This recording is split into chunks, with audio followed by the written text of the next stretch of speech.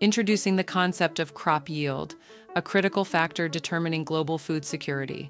Higher crop yields feed growing populations, financially benefit farmers, and act as an environmental safeguard by reducing agricultural land expansion.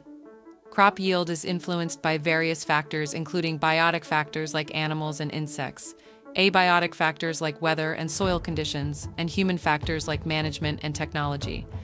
Deforestation negatively impacts crop yield by changing environmental conditions and biological interactions essential for crop production. It can reduce water availability and quality, affecting crop hydration and photosynthesis. Understanding and managing these factors is key to improving crop yield and achieving global food security.